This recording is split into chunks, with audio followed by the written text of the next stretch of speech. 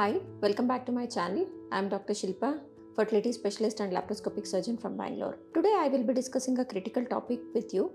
So that is how to choose among the various options for infertility treatments. So we have IUI, IVF and ICSI, and what would be the best treatment option for infertility couples to get best of the results and which is more cost effective among these.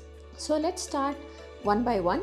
The first one is the IUI, that is intrauterine insemination. Intrauterine insemination is a simple, less invasive form of infertility treatment wherein the concentrated sperms which are made more stronger to be motile to reach the egg and have good fertilization rates by placing the processed sperm into the woman's uterine cavity during the time of ovulation. So IUI doesn't really require many visits to the fertility clinic, and it can be even done during natural cycle or it can be done in a medicated cycle. The number of injections need not be too many and the monitoring is also not very intense and it is done without anesthesia.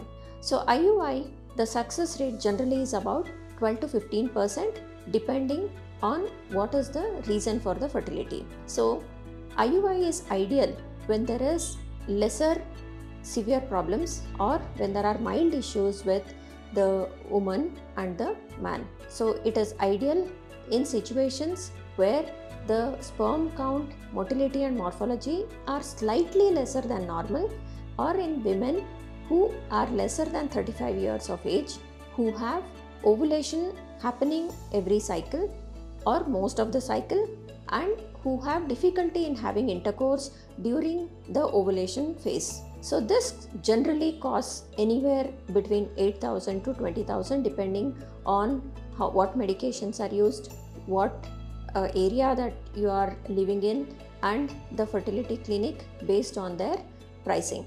So coming to IVF.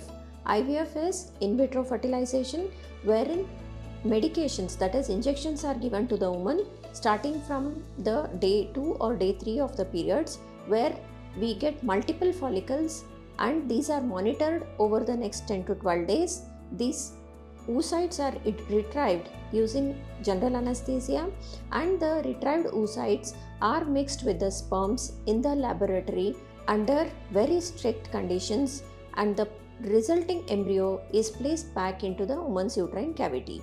So IVF is ideal in situations where there is tubal block, where there is unexplained infertility, where there is milder or moderate forms of severe endometriosis, and it helps in getting good rates of fertilization, and the success rate is about 35%, which is standard all across the world.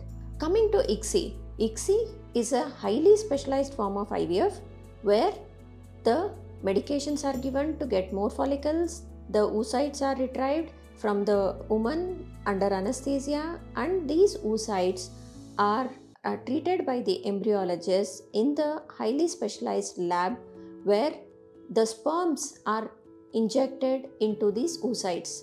So the injection of the oocytes by the embryologist with the sperm is one of the highly specialized event which happens during the ICSI process, and it can be done only by specialized person who is highly qualified and trained in this.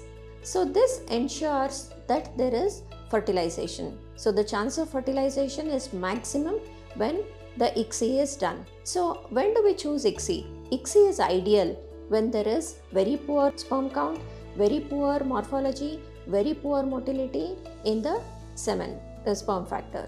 Otherwise, in other parameters, both IVF and ICSI have almost equal success rate. So when ICSI is done, there may be slightly increased genetic problems to the baby, which your fertility specialist will be able to figure out and give you treatment options for that.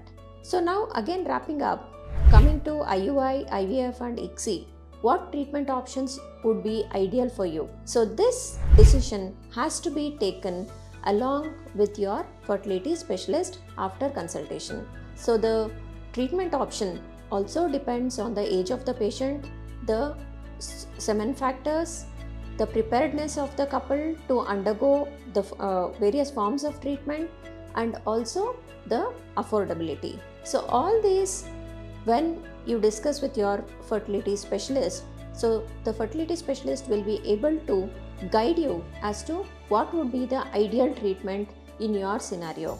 And if there is anything, you have to openly discuss with your fertility specialist so that you can get the best out of whatever costing that you are willing to spend. Thank you. We'll see you again with my next video.